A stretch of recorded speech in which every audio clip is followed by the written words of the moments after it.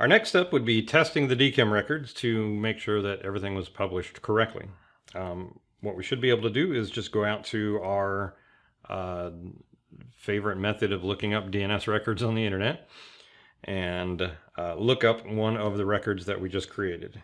If everything worked correctly, what we should see is that when we do a lookup for any of those domains and we look up a text record, then we should get returned a text record that shows V equals DKIM1 and K equals RSA and P equals and a bunch of strings. This is essentially the public key that Microsoft has already published on your behalf to the internet, and we're essentially redirecting via that CNAME record to this key that Microsoft has already published.